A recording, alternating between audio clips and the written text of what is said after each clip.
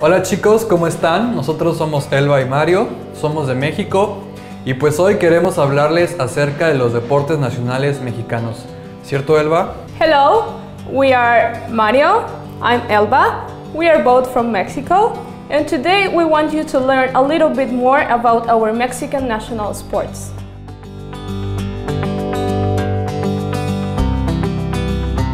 The thing I like the most about being Mexican is that I have the privilege of taking part in an exciting sport called charrería. Charrería is the official national Mexican sport, but it's not only a sport, it represents also our culture, traditions and history. But for me, it is a lifestyle. It involves all family and friends. I remember that since I was a kid, I was expecting to the weekend to come so that I can go to charreadas. Charreadas is the name of the challenge of charrería. Charreadas are taking part in a special place called Lienzo Charro. It's something like a stadium. In a charreada, if you are a boy, then you will be participating as a charro.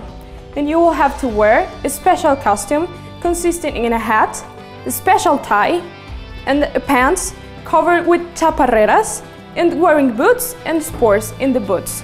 If you are participating as a charro, you should be part of a team. Each team should complete 9 different actions that involves roping, horses and bulls. But if you are a girl, then you will be escaramuza. Escaramuza consists of a woman in the same team.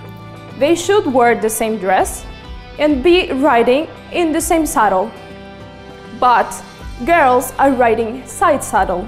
Yeah, just as you heard. It's a special saddle called albarda, and it has a special place so that you can cross your right leg. And they are making some kind of choreographies with horses. Escaramuza is like dancing with horses. You are riding your horse while traditional Mexican music is played. Participating in a charreada means a lot of work. You have to train very hard with your horse also, because it means a lot of good communication with the animal. But also, if you are going to a charreada, you will have a lot of fun. It's a festival, it's a parade, we have music, we have traditional food, we have colorful costumes. So please, if you have the chance to go to Mexico, don't miss a charreada. Maybe we can meet there. Lucha libre means free wrestling.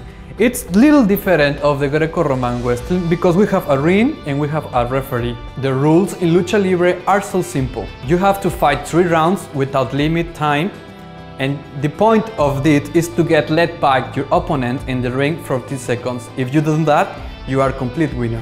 Why is so popular in Mexico? The pre-Hispanic cultures start making a theatrical representations about the fighting with the good and evil, the good ones versus the bad ones. So to make it more folklore, they start wearing masks. The most popular fighters are from 1950. In this decade in Mexico, Lucha Libre becomes terrific famous. We can remember of that decade El Santo, Blue Demon, Mil Máscaras, El Huracán Ramírez. Masks in Lucha Libre, they are so important. Mexican kids used to see his favorite fighters as heroes. Indeed, since 1960 we have a film just dedicated to fight, Lucha film. These films talk about fighters against mummies, vampires, werewolves and all that kind of monsters you can imagine. When I was a kid, I remember to go with my father to the Arena Mexico, that is the most important fighting stadium in Mexico City. I can remember the smell, the people yelling, see the fighters fighting. This is the most impressive memory of my childhood. So as you can see, Mexican sports are a legacy and a tradition. The main point of all of this is to family get together. Mexican festivals and Mexican sports are full of folklore. That's right, the sports are full of folklore, but not only sports. Our celebrities are also full of colorful clothes and colorful decorations. So now it's your turn to make some decorations, so enjoy your lesson.